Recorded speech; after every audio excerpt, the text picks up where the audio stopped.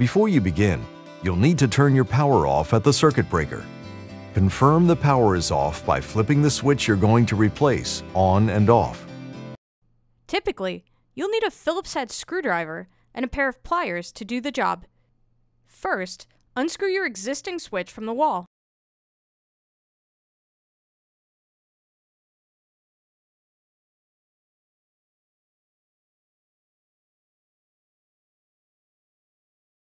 On a standard single-pole switch, you have 2 wires connected to the switch, plus a ground wire.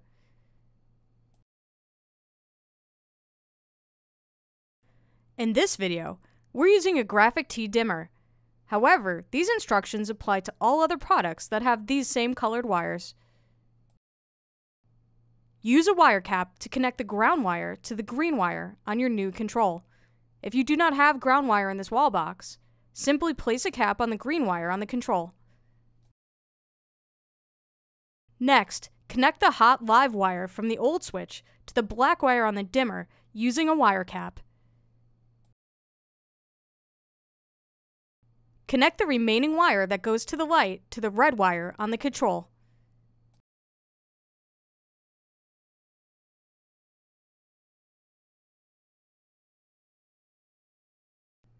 Screw the control back into the wall and add the wall plate.